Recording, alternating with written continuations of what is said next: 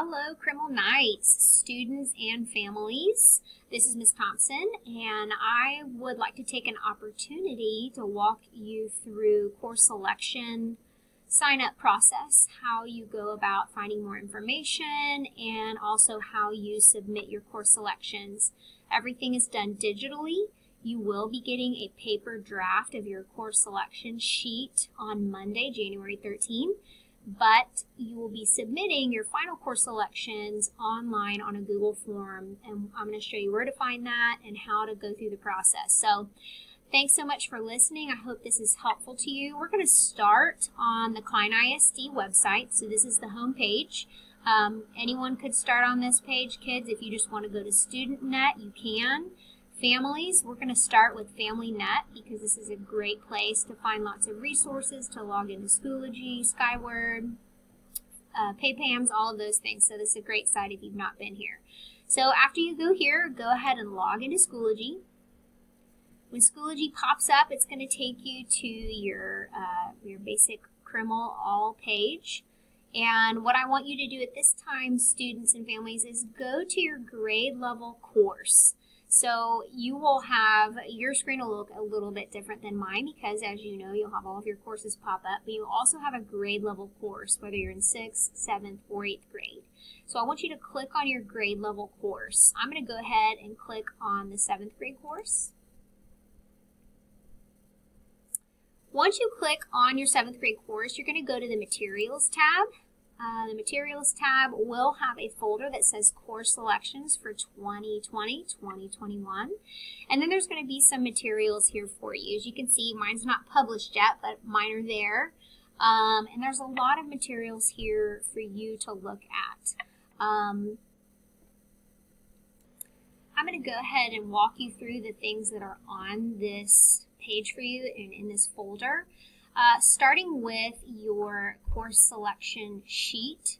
So your course selection sheet is going to be attached, and you're going to get a paper copy of this in your Quest class, but just so you have another copy here, this is exactly what your form looks like. It's just a draft. We are not going to pick these up. We will get a parent signature at a later date when we verify your courses, but these are great to have printed out so you and your families can sit down and talk through the courses for next year, what's available, and make some decisions before you go in to fill in your Google form. So that will be in the folder for you to look at. All right. Also in this folder is going to be your course selection presentation.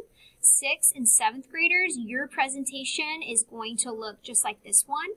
8th graders, yours is going to look different. You have one that's getting you ready to go to high school, so your presentation will look a little bit different. And this is the presentation that you watched or are going to watch in Quest on the 13th. So this should be something that's familiar with you or familiar to you unless you were absent on the 13th. So this is a great resource to go through with your parents. It's going to talk about the day in the life of a 7th and 8th grader, and then high schoolers, a day in the life for you guys. So this is some really good information for you to go back and refer to when you need it. All right, some other good information for you is our course selection dashboard. Now, students and parents, this is really important. This course selection dashboard is going to have course information, course descriptions, which show you exactly what the course is going to look like, if there's any prerequisites, maybe if there's a fee involved in the course. So when you come here, it's a website, and it's going to be divided by grade level. So my current 7th graders would look at the 8th grade tab. If you are right now in 6th grade, then you'll want to go to the 7th grade tab. Once you go there, it's going to show you your core courses, English, Math, Science, and Social Studies, and it'll give you a description of what it looks like for each of those. So let's say you're thinking about English pre-AP next year. It's going to give you a description of English pre-AP, what you can expect. And some of them will have a teacher description for you as well. 8th grade, same thing for you guys. You come in here and you look, math courses, science, social studies, All of the electives are also in here. All right, I want to point out 8th graders especially, there's a lot of electives. We have some new ones this year that you're going to want to check out. Principles of Business, Marketing, and Financing, Computer Programming, and Principles of Law Enforcement. So those are 3 new 8th grade courses. They are not available to 7th graders. Sorry, 7th graders, you have to wait till 8th grade, but they are available to 8th graders. 7th graders, you've got a lot of great options too, more options than you had in 6th grade, so go ahead and check them out. They're all down here on the bottom. A lot of our teachers have put in some cool videos, so if you click on these, then you can watch the videos by the teachers and see a little bit more about the class. So that's some really great information for you guys. So that's our course selection dashboard. All right, I'm going to go back to our folder in Schoology.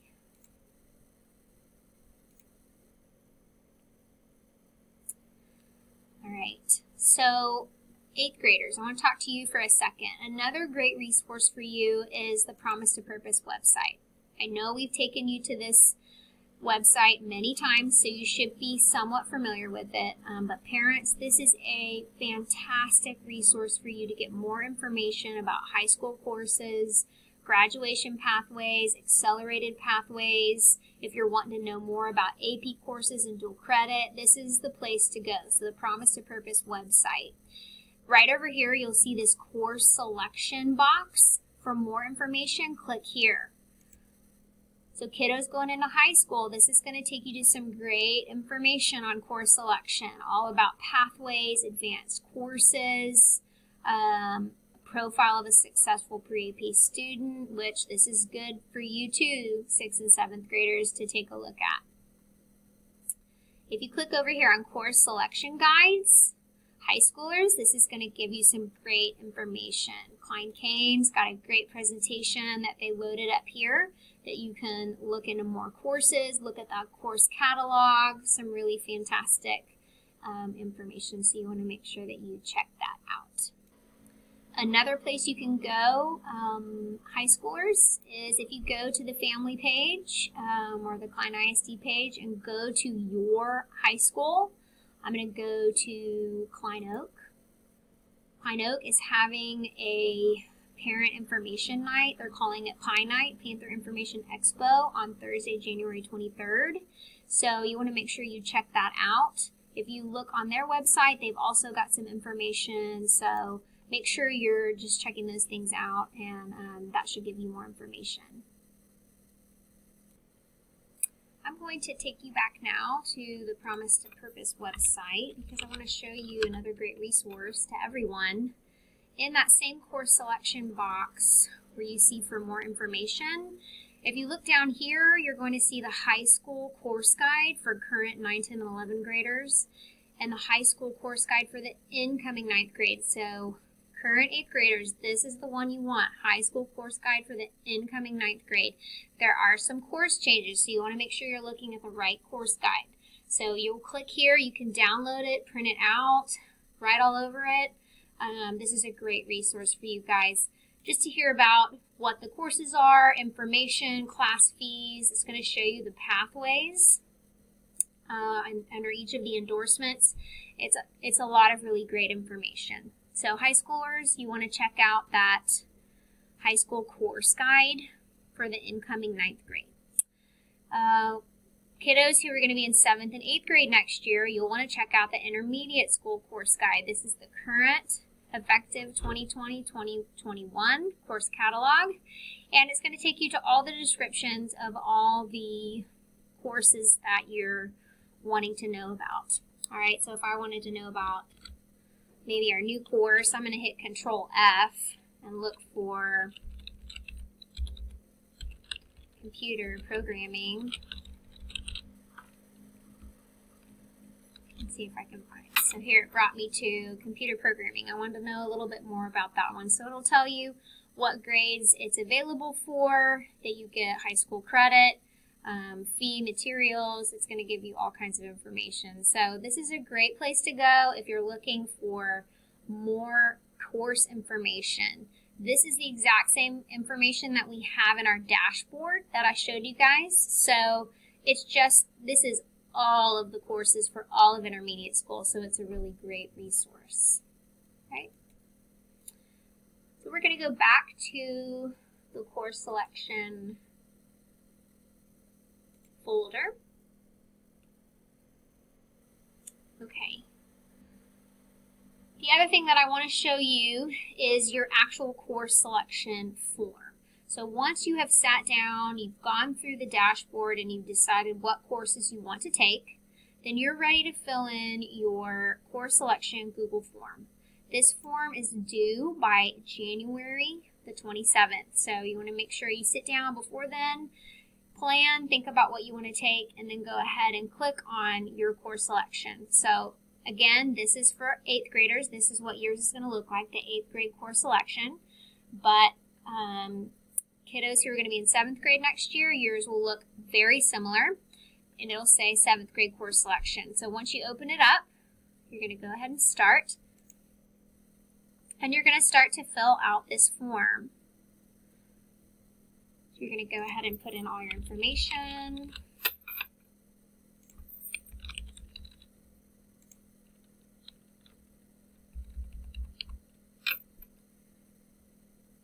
You want to make sure you put in what social studies teacher you have and what period. The reason is because we are going to submit your course selections into Skyward through your social studies class. So I'm going to visit your social studies class or your current counselor, and we are going to sit down together and enter your course selections into Skyward. So that's why this is important. You're going to click Next. All right, now you're going to go through first and click your core academic courses. Remember, your 4 cores are classes you're going to take every year: ELA, math, science, and social studies. So be prepared. Every year you're going to be taking those classes. So I'm going to go ahead and choose what I'm going to take, or what maybe I would take. I'm going to choose my English, my math, my science, social studies. I'm going to click Next. Now we're going to start on our electives. Now this is a little bit different for each grade level. 7th graders, you will have 2 electives, and you'll take a PE credit. And then 8th graders, you have 3 electives. You can still take PE and athletics if you want to, and we're going to talk about that in a minute, but you have 3 electives in all your 8th grade year. We'll also choose some alternate electives. All of these are required. You need to make sure you choose a different elective for each one. Don't choose the same elective 5 times. You need to make sure that each one is different. All right, so I'm going to put in my first elective choice. All right. Then I'm going to put in my second elective choice. And I'm going to choose my third elective. If you are going into 7th grade, your third elective would be your PE, but 8th graders get to choose a third elective if they've already completed their PE credit. So I'm interested in taking Gateway to STEM. These are semester courses. If you notice, the semesters are paired together. So starting right here is where you see 2 together. It's because these are semester courses, and you can choose which pairing you want. Semesters have to go together. You take 1 class first semester, 1 class second semester. So if you want a semester course, remember it always has to have a partner. So maybe crafts and intro to tech theater, or crafts and office aid, or gateway to coding and crafts. So there's with semester courses, again, they are paired together. So I've included all the pairings here for you to find the pairing that works for you. Again, if you're planning on using athletics or PE as your third elective choice, you would select this one. I'm going to go ahead and just choose Gateway to STEM. And then I'm going to make 2 alternate choices. So if I don't get into one of my other ones, then I want this to be my alternate that the counselor puts me in. If I can't do that one, I'm going to choose computer programming. All right. So again, these are all choices that you've sat down with your parents, you've talked about, you've looked at the course selection dashboard and decided that yes, these are the classes that I want to take for next year. Once you've chosen all your electives, you're going to click Next, and you go to the physical education page. Again, if you're going to be in the 7th grade, you are most likely going to be taking your PE credit. All students in intermediate school are required for 2 years of physical education credit. So as you can see, I explained to my rising 8th graders that if they've already taken 2 years and they don't want to take another one, that's fine. They would just say, I've already taken 2 years of PE and I've chosen a different elective. If you are taking PE or you are wanting to continue in athletics next year, then you can choose one of those options as well. All right, once you've done your physical education credit, you click Next. All right, the next page is going to be your parent information. So you're going to put in your parents, and if your parents are sitting there with you while they do this, they can help you with this if they want to put in theirs.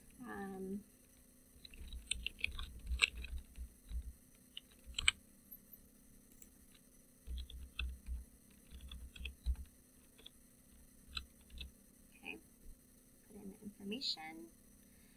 All schedule changes are due by Friday, May 8th.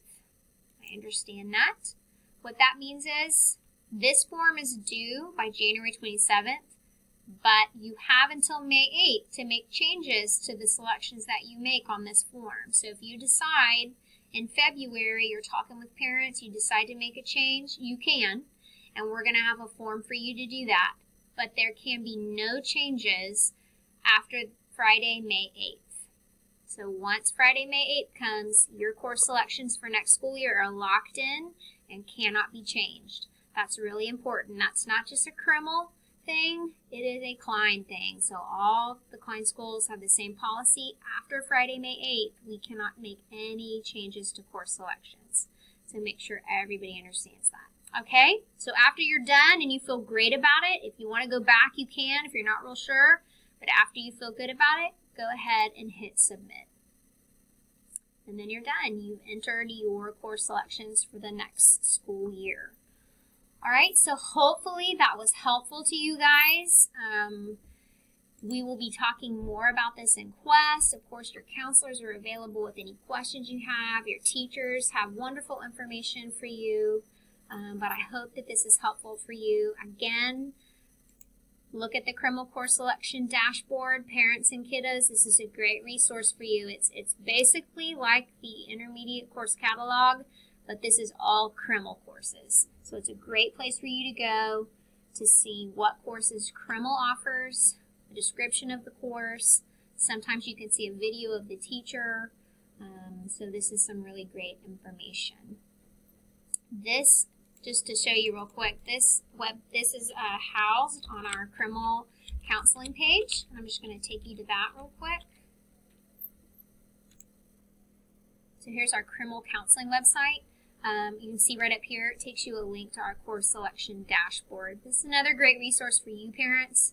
We have a lot of information on here that's helpful from our counseling department. So not just course selection, but other things too. So we would love for you to check it out. Just for one last plug, Tuesday, January 21st from 6 to 8, we're going to be having our Rising Nights course selection night. We are encouraging incoming 5th graders to come at 6 o'clock and current 7th and 8th graders to come at 7 o'clock. We're going to be doing 2 different presentations. So we're going to start with our incoming 6th graders at 6, and then at 7 o'clock we're going to have a presentation for our current 6th and 7th graders. If you're an 8th grader, you don't have to come that night. We want you to be attending the nights at your high school. So like that Klein Oak night that I pointed out, we want you to be checking out the course selection nights at your high school that you'll be going to. All right, Krimmel Nights, I hope this was helpful. Good luck. We're excited for you. It's going to be a great 2021 school year. We're super proud of you guys. And let us know if you need anything.